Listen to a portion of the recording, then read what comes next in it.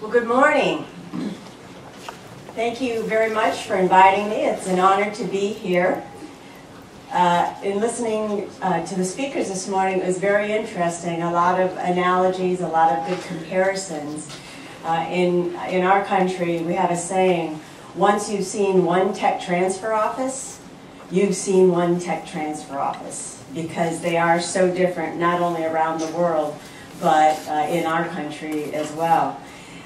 Just a little bit about the University of Florida. We are one of the 12th largest research institutions in the United States, and are in a very small community of about 120,000 people, city proper about 250,000 metro. We have 50,000 students, and we have 6,000 researchers. Very tough criteria to get in the university. Only 1 in 6 of the students who apply actually get in because the criteria is so hard. And from a tech transfer perspective, we, at our peak year, generated $53 million in licensing income. Several of our patents have since gone off patent, and so we're down to about $25 million. That said, Enrica mentioned that we weren't always that big, and so I'd like to just share with you a little bit of our transition, and I was asked to talk about the differences between small offices and large offices and what that tradition kind of looks like. So yeah, I'll ask you to put your eyes on the slide because there is some animation that goes very quickly. But these are our humble beginnings. And when we first, this is a historic old building on campus. When we first started there, we dealt with rat infestation. The bricks were falling off the building. We had termites. We had a fire. And the thing you don't see here is we had a flood in the building. So all that to say, back then, our office was not very well respected on campus. We were put in the attic of this building, and just something that the office, that the university had to deal with. I remember when I first started thinking about going to work in this office, I had been working for 7 years for the NASA Regional Tech Transfer Center, and my husband is actually a faculty member on campus.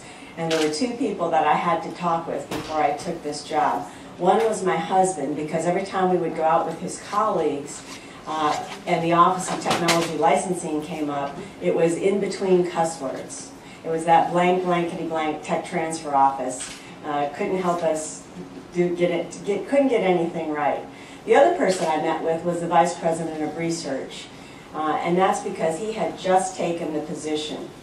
And I wanted to be convinced that A, he was committed to fixing the office, which was quite broken, and B, I wanted to know what his metrics for success looked like. So I asked him, I said, if we do the things that you want us to do, how will you know we've achieved success? And he pointed to his inbox and said, see that? There will be a whole lot fewer complaint letters from the faculty. So that was his #1 concern.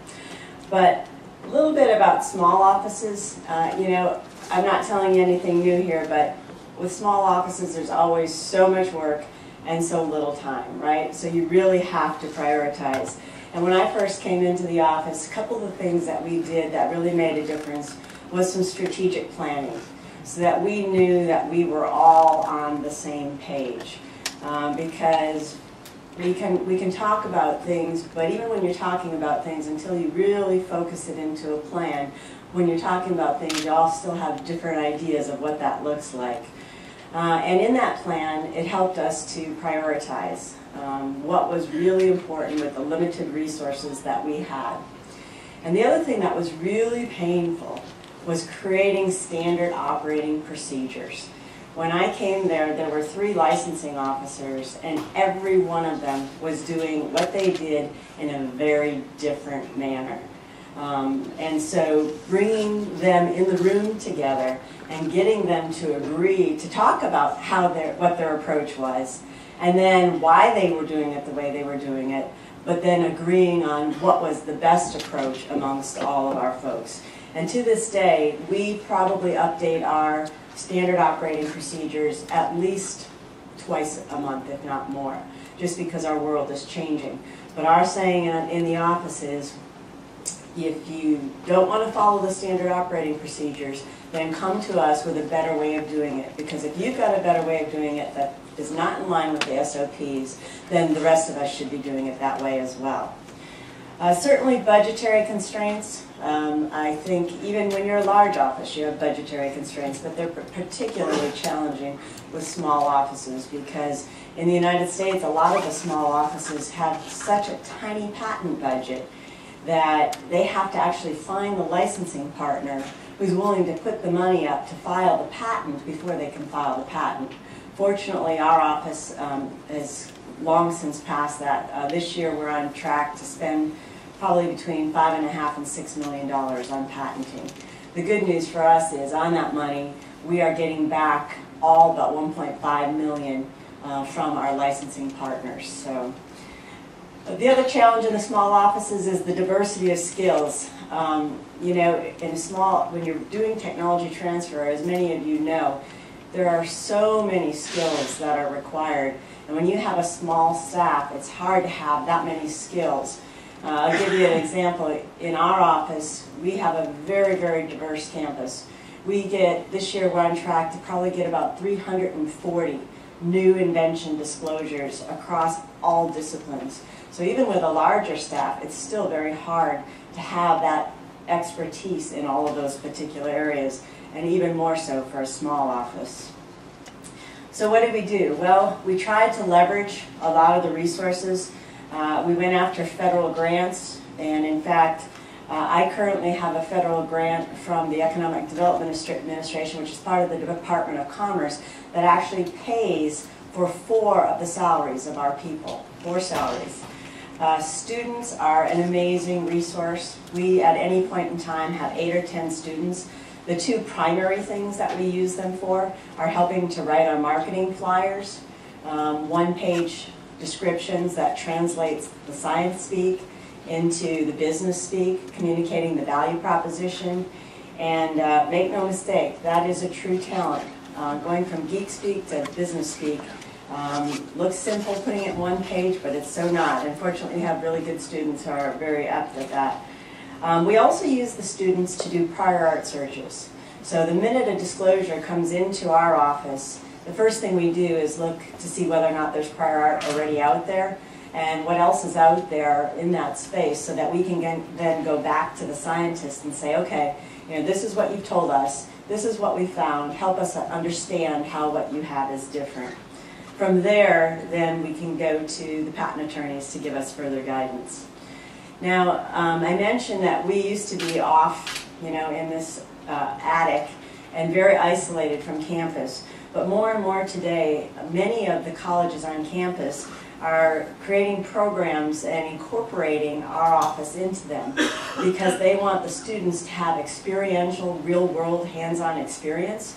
So by using our technologies in their capstone projects, everybody wins. The student gets a real-life experience, and then the work that the student does, whether it's creating prototypes of the products, whether it's creating a business plan, doing market research, we get that value back in. And it also creates tremendous awareness amongst the students and the faculty who are managing these projects. Certainly, you heard a lot about entrepreneurship here this morning, and our Center for Entrepreneurship and Innovation we work very, very closely with, because I mentioned our small community. Because of our small community, there's not a lot of licensing partners in our backyard or even in the state of Florida. In fact, in the state of Florida, the University of Florida is the 2nd largest employer in the state. And in Florida and the United States in general, 99% of all the companies have fewer than 100 employees, and 64% have fewer than 10 employees. So when you talk about the importance of entrepreneurship and startup companies and creating jobs, in the United States it's viewed as where the majority of all new jobs will be coming from. We used metrics from peer institutions to look at the size of the institution, the research dollars that were coming in, the amount of money spent on patents, the size of the staff, all to be able to benchmark against similar size institutions, and as a way to justify getting additional resources. And I'll talk more about the survey in just a minute. And then one of the really, really key things was to establish realistic goals.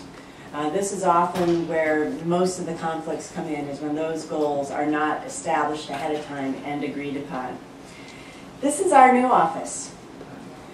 It's a 50,000 square foot incubator, and it is absolutely beautiful. Bob and Paolo have been to our office, so if you don't believe me, you can talk to them. The only creatures that are in that office, besides our staff, are about 24 startups, because it's an incubator facility. And I heard the expression for the first time about contamination. We talk about creating collision. When you create collision amongst smart people, amazing things happen. And this facility allows us to expedite that collision. So by having our Office of Technology Licensing in this incubator facility, we get scientists and engineers coming into our office all the time who have these brilliant ideas. We get industry folks looking for licensing opportunities. We get entrepreneurs who are looking for their next opportunity to start a company. And we get investors who are looking to invest in companies. And just having this physical structure there as the focal point, in other words, as the innovation hub for the community, has meant an awful lot. We had been starting about 10, 11 companies per year, and for the last 2 years, since we've been in this building, we've increased that to 15 startups per year, and our goal is to get over 20. Let's see. So we have increased our size of our staff as well. We have 24 full-time people. And this is just kind of a humorous picture with shades. We believe our future is so bright that we wear shades. So it's staff just having a little bit of fun. I mentioned that we had at one point 53 million. Right now we're at about 25 million in licensing revenues. When I first started there, we had 10 licenses and options. The last couple of years we've had 85 licenses and options on about 130 technologies. So it's a very, very busy office with a lot of volume going through there. Now, being a large office has its challenges as well. That big, beautiful facility, everybody and their brother thinks it's theirs. They want to use it, right? And so we have to constantly be justifying our budget. How are you spending your money?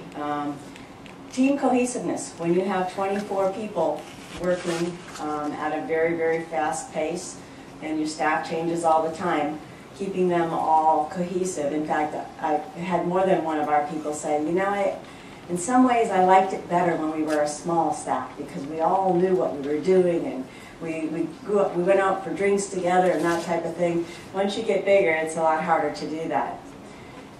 We have something called mission creep, right? So you've got all this staff and you've got this beautiful facility. We need you to help us with that. We need you to do all the MTAs. How about taking over the sponsored research agreements with industry? But guess what? The staff size doesn't grow with it. So we have to be really, really careful that more and more people want to utilize us for things that we are not being measured against. And thus, because we're not being measured against them and it's taking time away from what we are being measured against, it creates its challenges.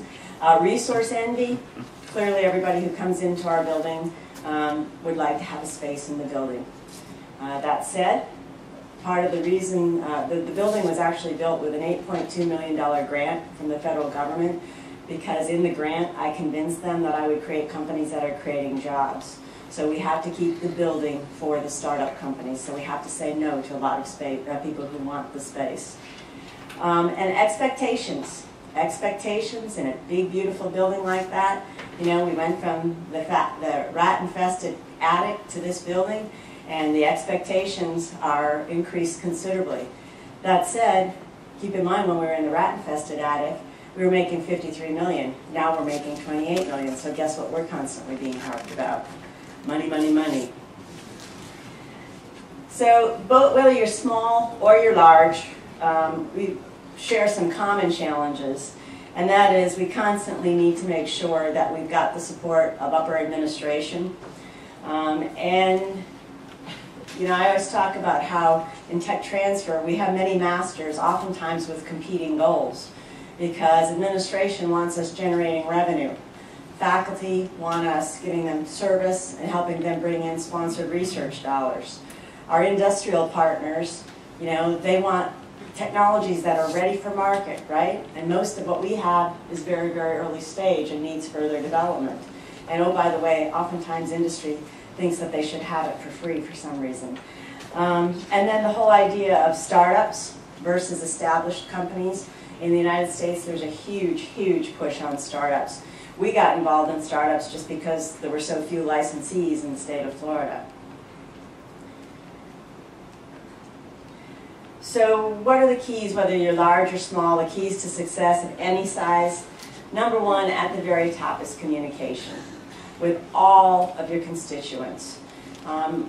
When we used to go out, my husband and I with his faculty, their complaint was they'd submit an invention disclosure and it would go into a deep dark hole. They'd never hear from the Office of Technology Licensing again. So what we do is we actually copy our inventors on all the correspondence as it relates to their technology. They get all the correspondence that goes to the patent attorneys, etc. We really keep them in the loop. We also try to communicate on a regular basis with our administration and management in the way of newsletters, in the way of quarterly reports, so that they know what's going on.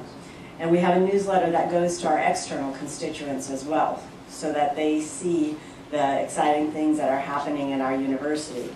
Because the bottom line is, in the United States for many years, the life expectancy of a tech transfer director was 5 years. And it wasn't because that they all stunk at their job. It was because they were so busy doing their job, filing for patents, executing licenses, that once they got the deal done, they put it in the drawer and went on to the next one.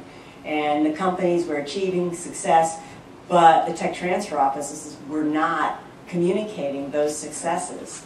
And I don't know about how it is in Italy or other countries, but down home in the swamp, we call it, our faculty aren't afraid to complain. And so a lot of them complain a fair amount over the smallest of things. And so, you know, if you think about it, if you go back to our Vice President of Research, he wanted to minimize the complaint letters. Part of the complaint letters was he had none of the success stories. He had not heard about any of the success stories. So there was no way to balance, you know, the complaints against the successes, right? So it's interesting because tech transfer people, many of you come from science and engineering backgrounds and law backgrounds. And this whole idea of marketing, you know, it's not really something you're comfortable with. But let me tell you, if you're not establishing your brand in a very positive, proactive way by communicating your successes, that means those people who are complaining about your offices, they're establishing your brand. And it's not the brand that you want them to establish for you. So very, very important. And then I mentioned earlier establishing clear goals, and goals that you set but that are also agreed upon by your management. So that's a great transition into just a very brief on setting goals and metrics, realistic measures. We can't talk about metrics in the United States without first mentioning the Bayh-Dole Act. The Bayh-Dole Act in 1980 is what actually created the profession of technology transfer. Excuse me. It gave the universities the right to take ownership of the intellectual property that was developed from federally funded research. And it obligated us to proactively protect the research and to seek commercial licensing partners. Now, all that with no additional resources. So we started from nothing, but I will tell you that before Bayh-Dole, the federally funded research, there were about 28,000 invention disclosures that came in from federally funded research, and very, very few of them ever saw the light of day. Very few of them. In fact, no drugs at all were ever commercialized out of that federally funded research, which, by the way, was life sciences was the largest portion of the federally funded budget. So AUTM was mentioned earlier. Just a real brief on AUTM, which I have the honor of being the president of. It has over 3,000 members, and we do an annual survey, and the survey generates some interesting results. Just to give you, this is 2012 data, 23,000 invention disclosures. I won't read all the numbers, but you can see a lot of activity goes on, and these are actually underrepresented because about only 200 institutions actually respond to the survey. Interestingly enough, the survey also indicates that there are over 705 companies formed in 2012 with over 15,000 employees being reported from just 7,000, from just 70 institutions. The Biotech Industry Association also does a survey. You can see the metrics here in terms of the economic impact on the GDP, on the economy of the United States. It's quite huge. Please, 1 minute. Okay. So I'm not going to talk about RTI. I do want to talk just real quickly. When you're looking at measuring success, there's economic impact. Keep in mind, revenues, taxes, jobs, tech transfer offices don't have a lot of control on that, right? We license the technology, and that's up to the companies to achieve. The social impact, same thing. But in tech transfer, it's not just about the money. It's about whole new industries, cures for diseases, the reduction in healthcare costs. Our greatest success story, Gatorade, created a sports drink industry that is now $7.4 billion industry, started right in Gainesville, Florida. This is little Emma Whitehead. She is now in complete remission from leukemia based on a technology that came out of the University of Pennsylvania. Hospital-acquired infections, 100 people die every year in the United States from hospital-acquired infections. We have two technologies coming out of the university. One of them, a hospital surface manufactured by Sharplet. Another one, a hand-washing technology that have the potential to greatly reduce healthcare costs. 3.5 million children die every year from hunger. Dr. Burlog from Purdue University has developed a number of wheat varieties, and he's been credited for saving more lives, the single human being for saving more lives than any other human being in the world. And I would tell you that AUTM has a Better World program where you can find many, many stories like this, because we believe that while jobs and patents and all of those numbers are important, the real reason we do what we do is to improve the human condition. And we hope that nobody ever forgets that. So I apologize that I went over on time, but thank you very much for listening.